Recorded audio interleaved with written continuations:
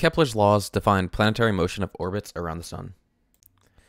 The first law states that the orbit of a planet is an ellipse with the Sun at one of the two foci. This means that any planet orbiting the Sun follows an elliptical shape. The Sun is placed at one of the two foci points. Second law, a line segment joining a planet and the Sun sweeps out equal areas during equal intervals of time. Let's draw this. These two shapes have equal areas. This law states that since they have equal areas, the time it takes this planet to go from here to here is equal to the time it takes for this planet to go from here to here.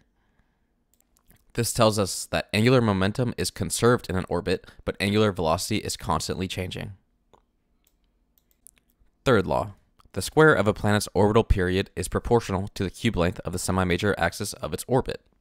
This is a semi-major axis. It connects from the center to the ellipse point. The period is the time it takes for one full orbit to be completed. Therefore, period squared is proportional to the semi-major axis cubed, or this equation.